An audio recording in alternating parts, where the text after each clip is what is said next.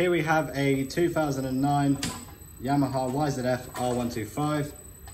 This bike is HPI clear, it's never been categorised by the insurance or been involved in a major crash. I started off with the good points on this bike, so it's got standard indicators all round, short adjustable red levers on either side.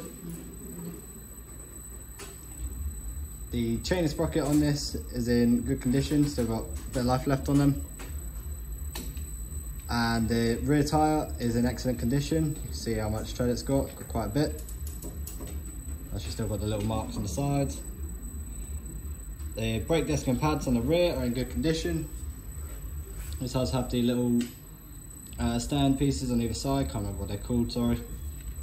Has an aftermarket full exhaust system. Front tyre is in good condition, still got a bit of tread left on it. The same with the brake disc and pads, they're in good condition. Red front mudguard, looks in nice nick. Has a couple little, so this panel's got a couple of scratches on it, very minor. Obviously a zip tie there because the bolt in there is sheared off. Got a couple of marks on the body. Rear arm is in good condition. The rear mudguard is in excellent condition as well. They've replaced the rear pillion seat with a cover.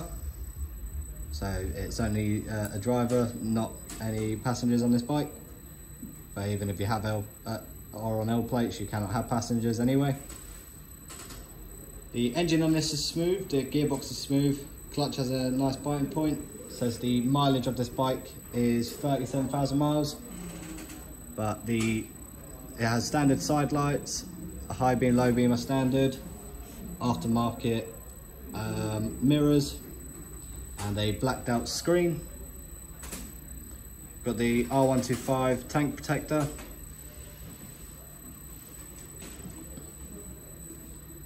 The brake lever on this, the brake lever on this side is in good condition, and same with the gear lever on the other side, they're in good condition as well.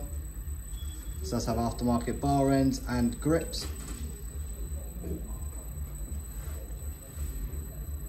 Just waiting for it to spin around so I can show you anything. Got a tiny chip there on the screen, but not very noticeable at all.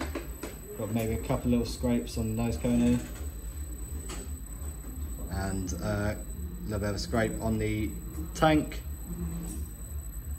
But all in all, it's a very clean bike. One thing I didn't say was the quad lock phone mount. You just need the phone case to fit it. That's all you need for that.